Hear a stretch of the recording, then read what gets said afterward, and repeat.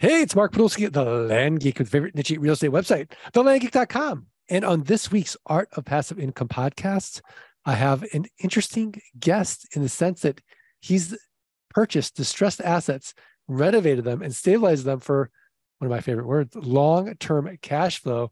His portfolio includes controlling ownership of over 4,000 units in the emerging markets across Texas and the southeastern United States.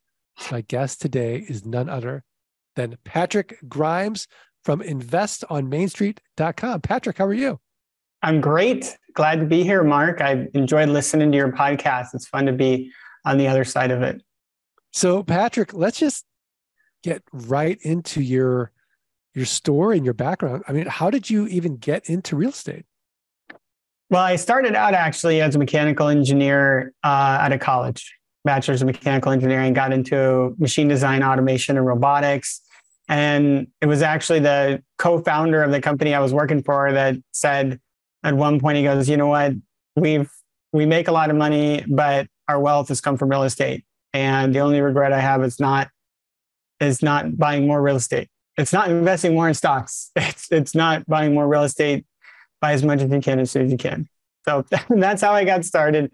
I was a little bit of a rocky start because I didn't understand risk at that point. I was very ambitious and dumped everything I had into pre-development, lost it all in 9, 10, and 11, came crawling out of that, got a master's engineering in business, and then started a much lower risk investment future that led to large single family, multifamily, and we diversify into natural gas and oil and diversified energy portfolios now too. Okay, so walk me through your buy box. Well, so on the real estate side, we're at a 200 to 300 unit apartment buildings. We're looking for about 20 to 50 years old, ones that have been around long enough to where we can get them at a discount because they haven't been renovated in a while.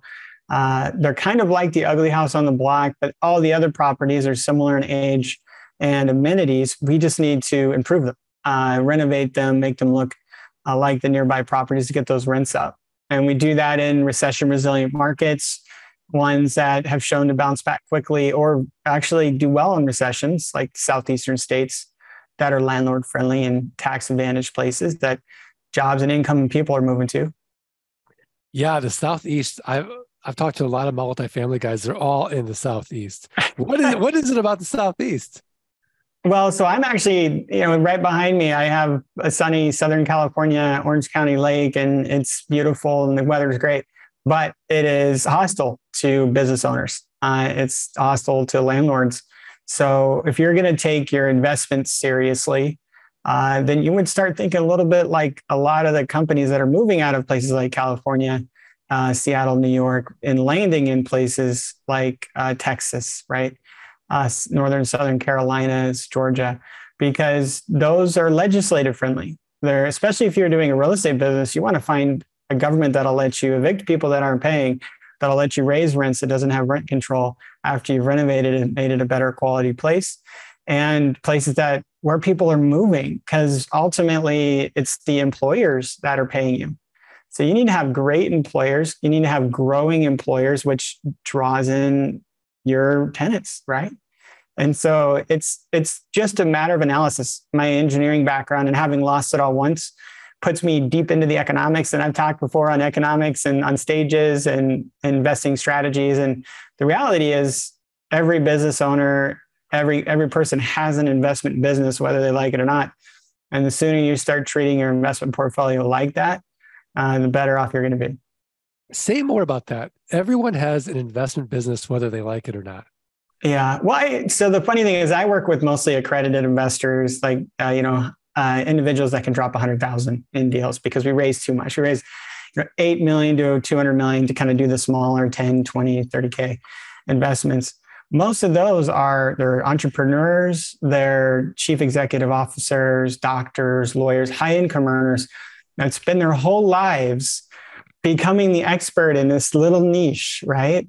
And then they'll have all these other people that they're paying in their lives to fix their home or, to fix their cars, all these other experts that they rely on, and they have them fix it. When it comes to their investment portfolio, oftentimes they're like, no, I want to keep control. I want to go do it myself. I want to go find my own rental property like I did. I want to go find some land and build on it. And it's nearby me where it's not landlord friendly. And, the reality is if you take your investment, your personal investment portfolio, and you look at it as another department of your company, and now you're going to hire somebody because you think, well, I'm not the expert in this piece of the company. I'm not the expert, just like in finance, right? Or you're not the expert in the investment side of your own personal life. And you would hire somebody to come and manage that for you because you're too busy doing everything else. The reality is people have that because they're working at this hard job to produce all this income, but they don't treat that income the same way that they would if that income was going back into the business, right? Where they would look at immediate returns, doing what's the best for the bottom line. They have this sense of control and not wanting to put other people in charge and not wanting to partner up. Oftentimes that gets you in trouble like it did me back in 2008 and 9. No, it's interesting that you say that. It's an emotional issue with money. Everyone has their own ideas about it. Mm-hmm. But from a business perspective, especially when you're talking about accredited investors, high net worth individuals, they understand the concept of scaling much more intimately than, say, someone who might not be at that high net worth level yet. And that idea that Dan Sullivan and Ben Hardy have that book, Who, Not How. Mm-hmm. And so that really resonates with me. It makes a lot of sense to have the best person invest as a separate business, running that business for you. And if just like if you would have a marketing person, they're thinking all day long about marketing and offers. You'd have your bookkeeper's thinking all day long about how to balance the books. Your CPA is thinking all day long. Well, if you have a good CPA, how to mitigate your taxes. You want somebody who's thinking all day long about where's the best place to put my money to get tax advantages and cash flow. So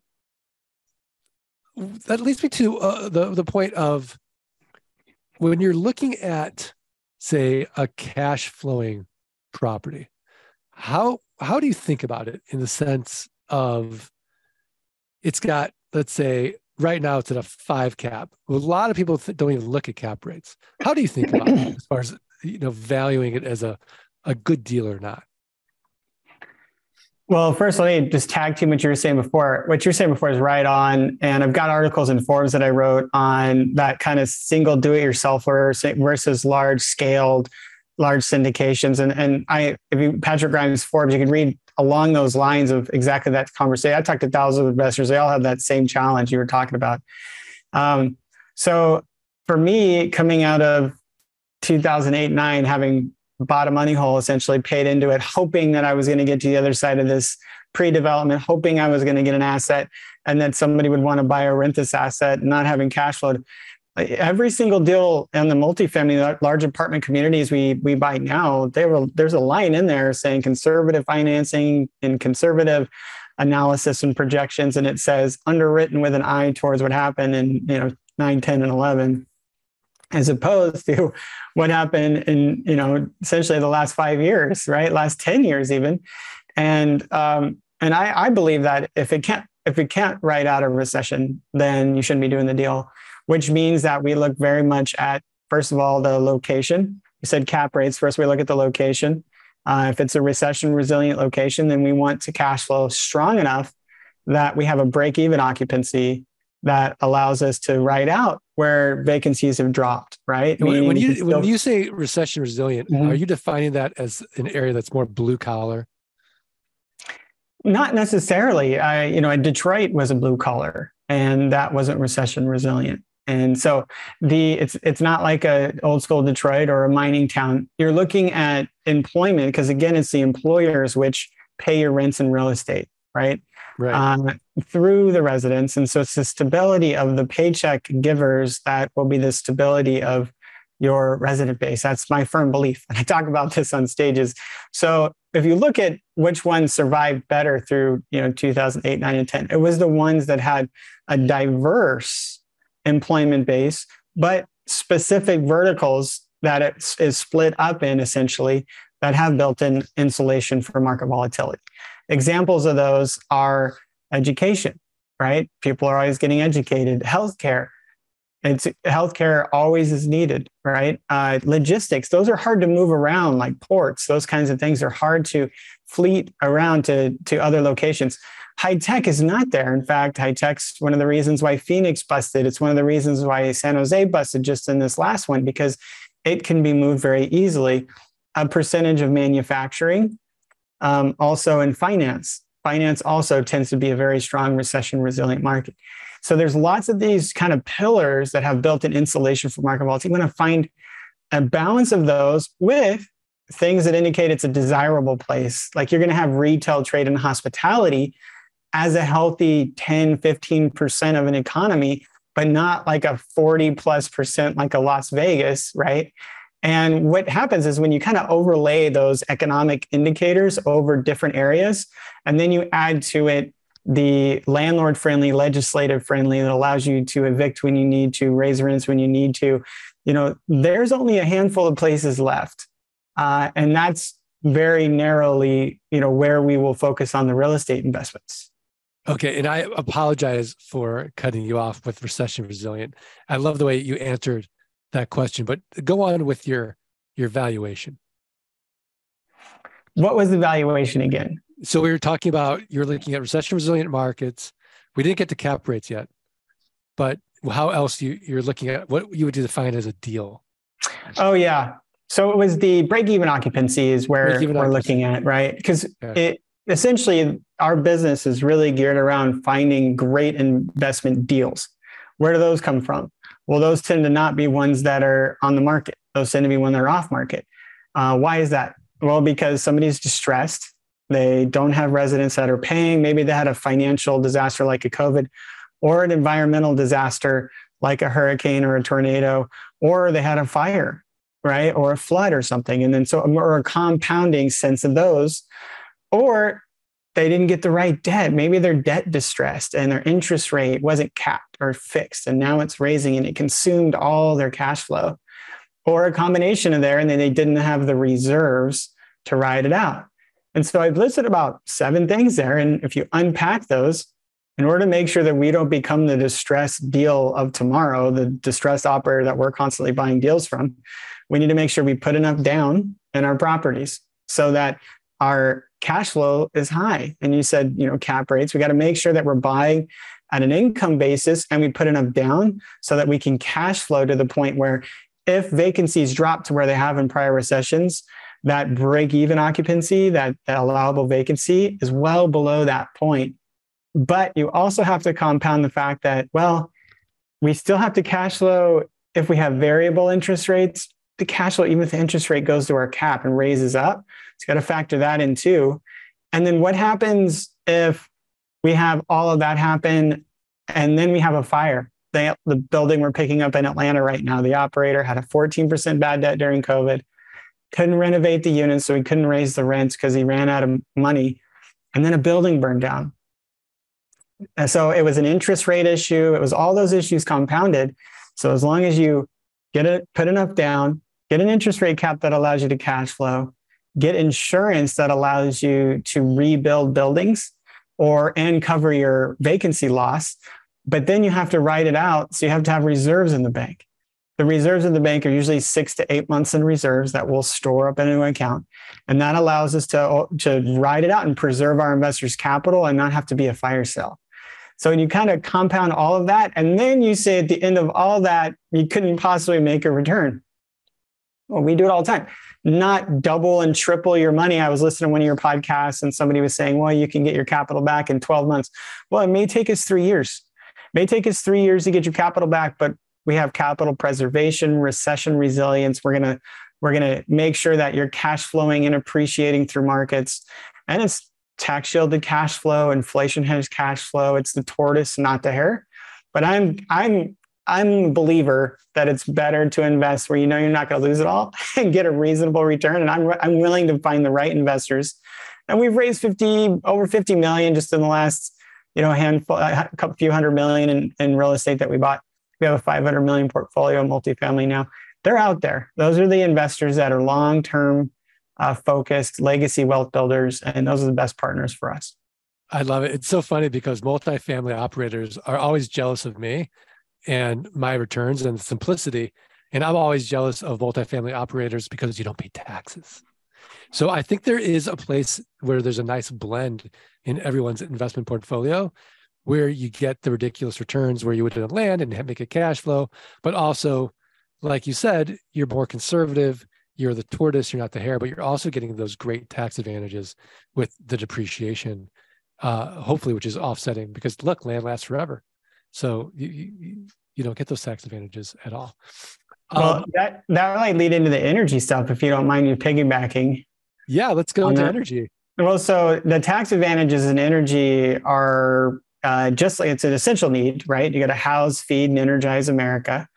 And the reason why, one of the major reasons why we're in the energy is because it's a completely non-correlated asset. You have the stock market going crazy, big roller coaster, and you have real estate, which has its much more slower swings up and down. And we're in a correction right now. But then a completely non-correlated asset to either of those is diversified energy funds where we're doing oil and gas drilling. And I think it's interesting what you say, because we do, in fact, we don't buy land, but we buy leases. we lease land. That's the asset. We're not buying a building and we're not buying the land, but there are landowners, but we pay those a percentage of the profits. Instead of renovating units, we drill wells. Instead of buying proven existing buildings, we buy leases with known reserves. And the tax advantages on that end, well, first of all, the cash flow is it's there and actually growing at this point when real estate's waning. But the tax advantages on that side are what's potentially even more attractive, because usually about 75% of your investment comes off your ordinary income. Like for the lawyers and entrepreneurs, if you invest 100 grand, like 75 off of your taxes. It's incredible. And so that IRS alignment with the essential needs investing and investing where they want you to go is incredible, in addition to that diversification play. But I think it's kind of funny because it's a little bit, I could be leasing land from you somewhere out there, and you could be collecting the lease royalties on that. Yeah, absolutely. Well, I'm glad you brought that up. And I assume that those funds, again, are accredited investors only. So here's the rub: is the accredited investor by filing in a way that limits accredited investors allows me to talk about this right now. If I'm talking about, hey, these are our investments and these are our deals and we have offerings available, then I could not be bringing in non-accredited investors. So it's kind of like a chicken before the egg. In order to increase and make aware the knowledge, the increase of financial IQ of America that these alternative investments exist, somebody like me is going to come out and say, hey, look, we'll file in a way such that we can openly talk about it. It's going to limit us to accredited investors. You got 200,000 in income, 300,000 combined with your spouse, or $1 million in net worth, not including your personal residence. But if you're not one of those and you can't invest 100,000, you can still reach out. I have partners of mine that bring in what are friends and family type pre-existing relationships. So you got to meet them and wait for the next deal. But they do investments just like this for non-accredited investors. The disadvantage is they're so hard to find because they can't talk about it. They can't openly market it. They can't do what I'm doing right now. So I'm here to help out whomever. But of course, we're raising 10 to 200 million on our funds. And so we do that 100,000 piece plus with accredited investors. But if you're not there, that's okay. I can help you. That's why I'm writing for Forbes. I'm teaching all kinds of things. I'm talking on stage to all kinds of people, and I'd be happy to point you in the right direction. I think that's great and really so generous of you. So my last question before we get to the tip of the week is, if I'm evaluating 3 or 4 different multifamily operators, what's a couple questions I'd want to ask to be able to differentiate them? Yeah, I was speaking on a stage on economics in Chicago recently, and there was a panel of us talking about doing deals today, and somebody asked that question. And when I was answering, I took a step back real quick because I looked at the other panelists. And what I realized is that all the other panelists that were brave enough to talk about how to do deals in today's economy were the panelists that weren't in trouble in today's economy. And all of us had one thing in common. We had all lost a lot of money in 2009 and 10. And we had just we had just taked it in bonds. And I think that humbling and that resetting, understanding how the markets shift, how the demand shifts, and how the economic models break down, and how the debt markets behave when things start to crumble, it fortifies your risk aversion to continue forth in a more measurable way. And so I think that's a definite question: is did you fail? And if not, then when and how did you do it? And I think I always ask about, were you around in prior downturns and what happened? What's that story? And then I ask about what the stress testing is. The stress testing are, how can you survive a downturn like that if we have another one? Again, I'm a capital preservation guy, both in my diversified energy funds as well as multifamily. I want to know, how would this survive in a collapse? How do we ride it out? Do you have reserves? Do you have replacement cost insurance? Do you have a low enough break-even occupancy? What were the vacancies in prior recessions in this market for this kind of asset class? Do they even know the answers? Oftentimes when I ask these questions, they don't even understand the question. They're like, can you clarify? Specifically, I'm like, if they don't know, then they don't know. You know if you know, but you don't know if you don't know. And it's really interesting to see how that, but it just comes from, being a little bit of a burn victim. I've been through the downturn, right? I've been through it. And that's where I start typically. Yeah, absolutely. I mean, I've been investing in land since 2000 and have gone through the same type of cycle. And I'm actually looking forward to the downturn now, because we're going to get better deals. But for someone who's never been through it, they don't have the same type of humility that is hard earned and hard won. And that's not just real estate. When COVID happened, it allowed us to buy a bunch of discounted deals in oil and gas. And we've got some incredible offerings because of that. And so in each market, you have those people that are looking for the right timing, more conservative. And it's just whether or not you got the right operator to be able to be patient enough to wait it out and to place those investments at the right time. Well, Patrick Grimes, your mentorship has been invaluable, but now we're at that point where I'm going to ask you for your tip of the week: a website, a resource, a book, something else actionable for the Art of Passive Income listeners to go improve their businesses, improve their lives. What have you got? Well, with so much going on, what has been really powerful for us is the book, The One Thing by Gary Keller. That book, the time blocking and that 80-20, it totally shifted my approach and allowed me to kind of get some clarity and peace. Aside from my morning runs around the lake behind me with my puppy in the morning when I listened to your podcast. But aside from that, listening to that book and implementing those techniques have just been a game changer for not only me, but I have my employees listening to it now, and we shared each other's calendars to see the time blocking that we're doing. And we talk about, we just had a big company meeting. It was like 2 hours. And at the end, we reviewed what our one things were and got an alignment on those. I think this is incredible. It's a great book, and one that we always recommended. I think it's the kind of book you should just read at least once a year, if not once a quarter. So great recommendation. My tip of the week is learn more about Patrick Grimes and go to investonmainstreet.com. Investonmainstreet.com. He's got a podcast. He's got books. He's got resources. Look at the portfolio. Look at the team. Check it out. Investonmainstreet.com. Patrick Grimes, are we good? Would you want me to offer one of my books to your listeners? Fantastic. Absolutely. It's so generous. Well, so persistence, pivots, and game changers, turning challenges into opportunities. This was the first time I wrote out my whole story. I did a whole chapter in this. Some really cool guys. Phil Collins, the lead guitarist of Def Leppard, NFL, NBA entrepreneurs, this incredible people that we did this. And it talks about the ebbs and flows, the pivots, and the persistence required to make it. And my battle between the high-tech world and real estate and private equity and energy and how I made it through. I love this. It was such a fun project. I'm happy to offer a free signed copy to your listeners just to add value to their journey. They go to investonmainstreet.com/book. That's invest on and then main and then street all spelled out .com/book. You can set up a meeting with me if you'd like, but it's not required. And the promo code, just put in there, make sure that we know who you are, the art of passive income. And we'd love to contribute to your journey.